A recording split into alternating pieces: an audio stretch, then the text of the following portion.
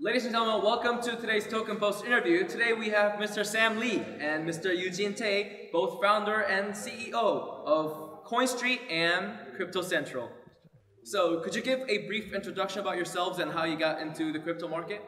Sure. Well, my name is Eugene Tay, CEO and founder of CryptoCentral.net.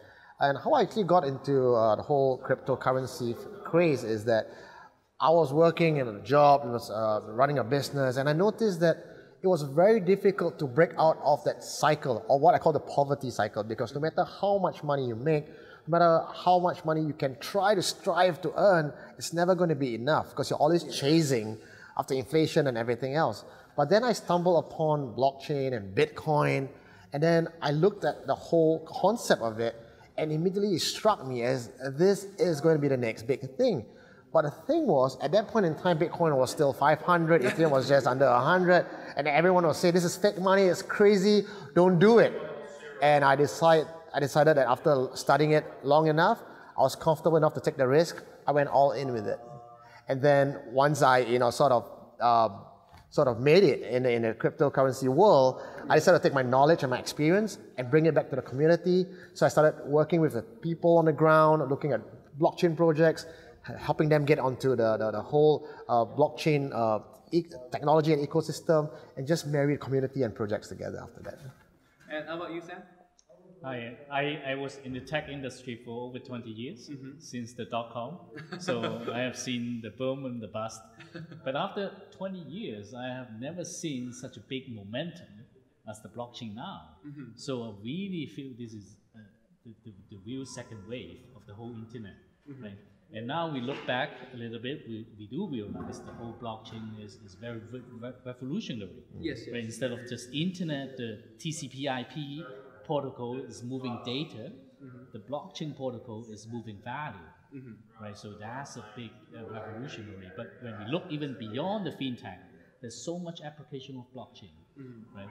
So I got in year 2016.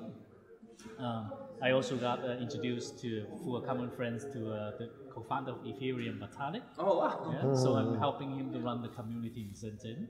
And since then, I get into community work, helping to build the community, meeting different people. And if you think about how Bitcoin started, is back to the 2008. Right? Yeah. When the whole financial system meltdown, starting in Wall Street. So that's come to my inspiration of starting Coinstreet, right? With a proper philosophy and really trying to help to reconstruct a new business model and crypto economy model from the crypto world. Yeah. So what we do now, Coinstreet, we position ourselves as an investment bank in the crypto world. So we consult people, help them to put together the token economics model, if they want to do fundraising, the token sales, events, white paper, private sale, public sale, roadshow, even the listing of the tokens. So we also run two crypto funds. So for some of the good projects, we also invest our own money. And we have a white label crypto exchange platform.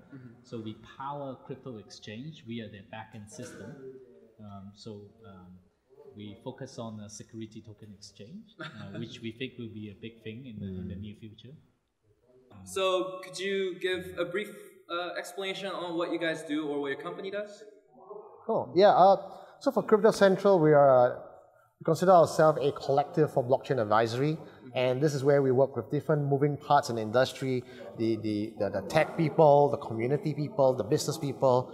And the beauty about the whole blockchain universe is that everyone is working together as opposed to being very separated and it was me versus you.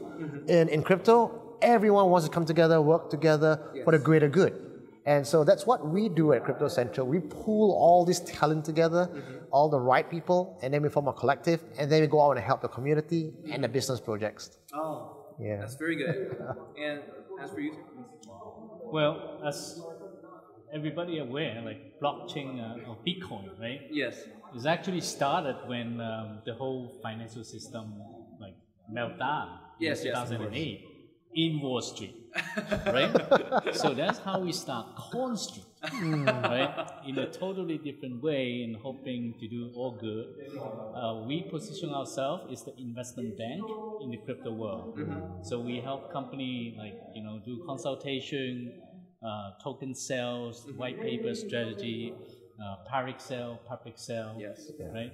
We see actually there's a lot of, although this is still controversial of all these ICO and tokens, there's different countries still coming up with regulation, but in the long run is very positive outlook, right? Yeah. We see token as a new way of financing, right? So if you remember back to the school days, right, when people learn about corporate finance, Yes. right, they have the debt financing and equity financing. Yes. So very soon, people will understand this is token finance. It's the next part of corporate finance. So both of you are here today to host the Crypto VIP Asian Tour. So how's it going so far? Wow, but thank you guys, TokenPost, for having us here in Korea. I know you guys have been a wonderful partner. It's been eye-opening because we bring, we position ourselves as the guys who want to bring the best token projects from the global blockchain community into Asia, because Asia is such a difficult place to navigate. You know, you can't really do it a one-man show, and that's why Sam and I sat down actually in Hong Kong, and we came up with this idea and said, why don't we help all these people that we are advising for to open up the gates and come down to Asia. So it's been tiring but yet fun because we do it so intensively that every day there's one different country. So yeah, how are you feeling, Sam?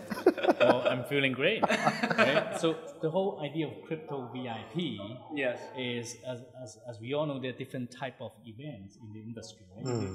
There are the community events, right? The meetups, right? So people from the community and the industry, the developers, comes in to share. Yes. Right? Those are really good, but it's community events. And there are also the big conferences, right? Like, you know, for example, the this summits week is Consensus in New Yes, York. of course. So huge conferences and, you know, things a little bit over the place, you know. And what we want to do is something very focused to the more advanced crypto enthusiasts, right? So that's why this whole Crypto VIP concept comes, right? It's about exclusive insight sharing. Oh, that's the whole topic of your tour. Yeah. Since you guys are on a tour, I'm pretty sure there must have been a memorable episode at some point. Oh, I mean, memorable episode for me would actually be today. So we came from Singapore to Shenzhen, Hong Kong, no problem so far.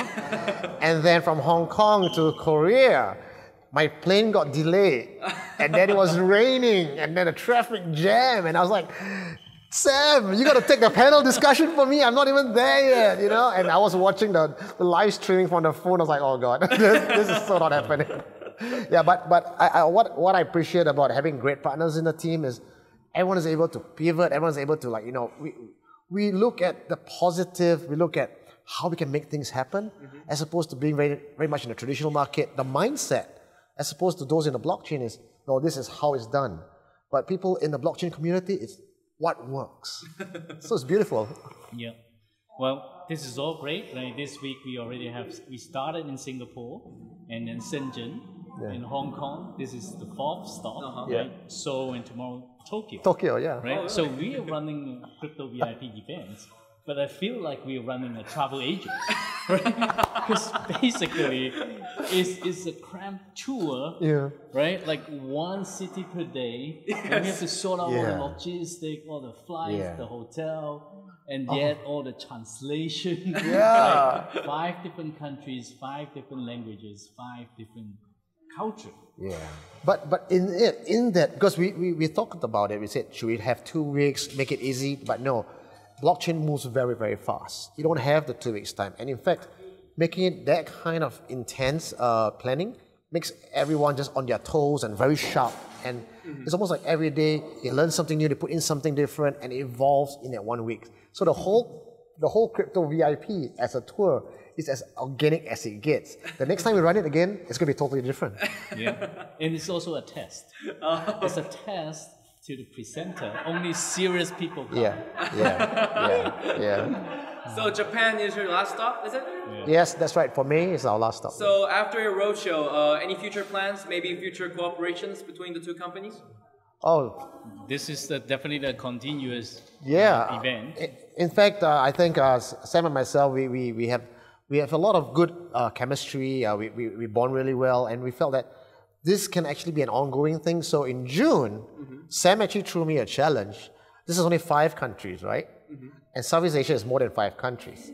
And he says, let's do 10. I was like, okay. Challenge accepted, Sam. Well, last time I counted, there's 14 countries in Asia. So, let's put it this way, some room for growth. Yeah, definitely. And we want to do it right. We don't just want to go out there with a bang and then, we got to take baby steps, but at the same time, make sure that we do things right and be responsible to the community and the projects that we bring.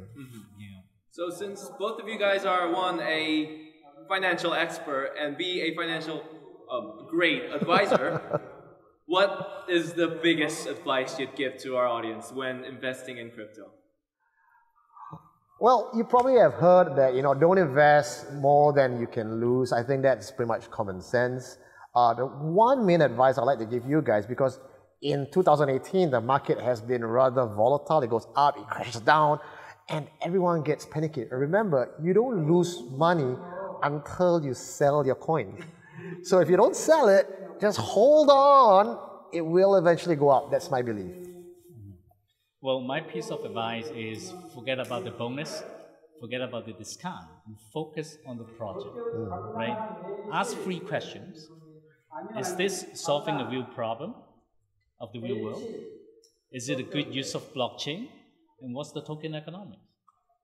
So I have to ask you, what is your ideal use of blockchain?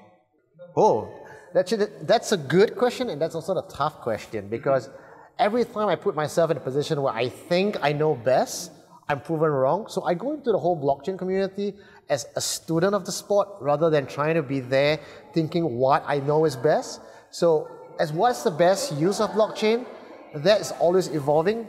At one point it was protocol, at one point it's debt, at one point it was people were building exchanges. I like to open my mind and look at what the community needs, what is the real problem that we are solving. That's the next best thing. Yeah, I totally agree. It's an evolving question. Right? Yes. So what's best today may not be best tomorrow.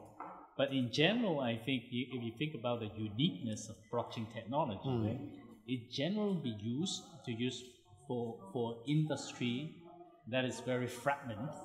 Right, have many isolated systems.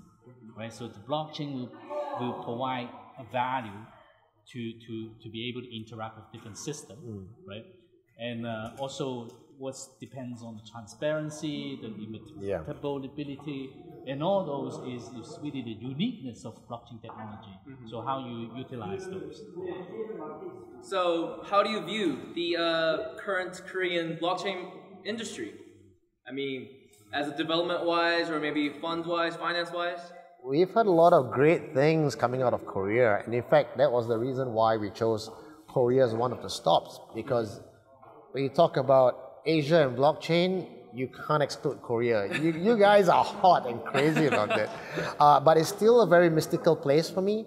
To be honest, I think a lot of understanding the culture, understanding the mindset, which is why I'm here, and I'm learning from you guys. And I'll be coming again next time for the Blockchain Open Forum as well. And about you? Korean market is amazing, right? Like having over 30% of the world transaction of Ethereum. Yes, indeed. Right? And the passionate of the people. For example, here, like it's 10 o'clock, right? People stay to the end, like from 6 to 10, and it's, very serious. Yeah. Of course, yes. Passion to learn, right? And all this is very good. Yeah. So thank you for a great interview. So do you have any last comments to our audience? Well, I don't know. Our last comment is, with everything in life, as long as you are having fun, you will enjoy the journey. Remember, it's not the destination, it's the journey. Well, as mentioned earlier, we're going to have our Crypto VIP event next month again. So watch out our schedule. Hope to see you in the future in our event. Right.